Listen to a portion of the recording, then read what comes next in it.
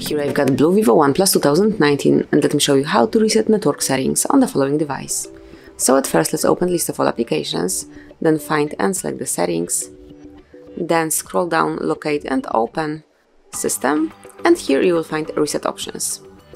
If you would like to reset all network settings, smoothly click on Reset Wi-Fi, Mobile and Bluetooth right here, and then confirm that you would like to remove all the settings by tapping on Reset Settings.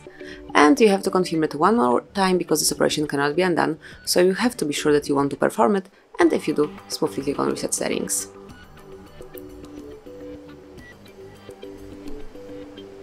And that's it. As you can see, network settings have been reset. Congrats! Thank you for watching. Please subscribe our channel and leave the thumbs up.